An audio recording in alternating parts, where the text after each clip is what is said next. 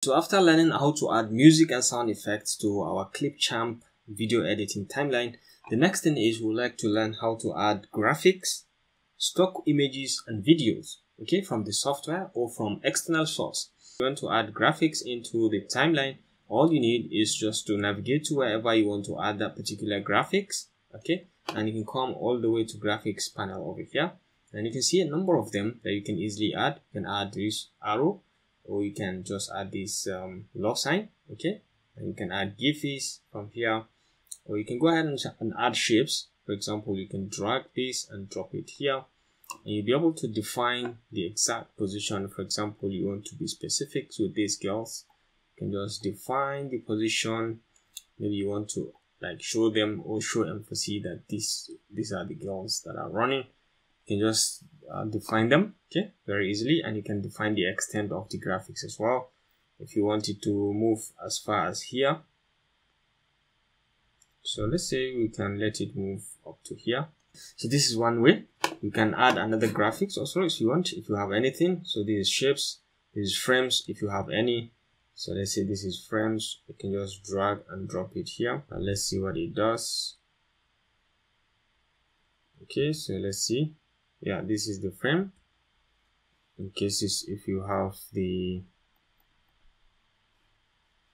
if you want to add something, the transition or the connecting point between these two clips. I think better I just bring it back a little bit, and I don't want to see this text here. I can just select and delete it. So let's see the frame that we just put. Yeah, this is it. It's equally acting like an overlay or something like a transition within our footage. So you can drag and drop anything as far as graphics are concerned from here. If you have any other thing, or if you want to bring in from external source, you can go to sites like Pixabay, and you can be able to bring in different kind of vectors, images or videos as well. You can bring them in from here. So you can just come over here, specify what you want to bring in. Is it a vector? Is it a video? Or is it other features like music and sound effects and GIFs? You can also bring them from here, depending on your searches, okay?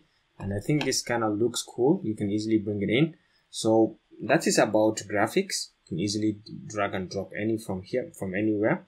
And then stock images, okay, you can come to the stock images. If you want to add from the clipchamp directly, you can see from stock images you have different kind of stock, block colors, overlays, you can see natural wonders. So depending on what you are targeting, but then what you should pay attention to is, you can see more of the free ones from here. You can see the different images, but I must confess you don't have much images here. If you want to get more images, you can come to pixabay.com. Also you can see images. You can just search anything, for example robots. You can just search for robots, and you can see exceptional images that are free to use, free to share and reshare, and copyright free. You can just select any of the images and just download. You can just select. You can just go ahead and download over here by specifying the size and click on download. It is going to download this very image for you.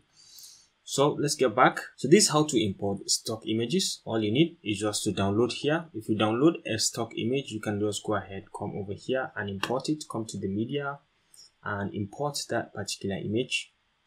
If you have it saved anywhere, you can just go ahead and import it. If you have any image that you want to, you're specifically interested in, you can just drag, select, and move it in, and you can see you've imported it, and you can drag and drop it into the timeline, and you have it in your video.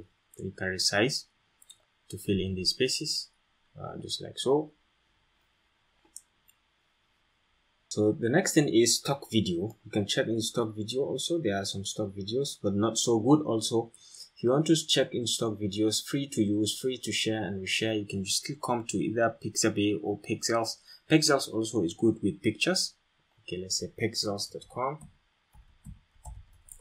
Pixels.com also is good with stock pictures and videos. You can check also on videos. So you can check videos or photos. You will be able to see them depending on your choice. Okay, and then you can check on pictures over here. So if you want to see stock videos, you can just come all the way here. These illustrations, you can check and say videos. You want to see videos of robots, and you can see a number of videos of robots. These are free to use, free to share and reshare, and as you hover over any of them, you'll be able to see the impact it's going to have, or the preview of it, as it is going to be what it's going to look like in your video. So you can download from here and also follow the same process to import, and then you can drag and drop it into the timeline. Okay, all the video features I have used, I downloaded them from this Pixabay website.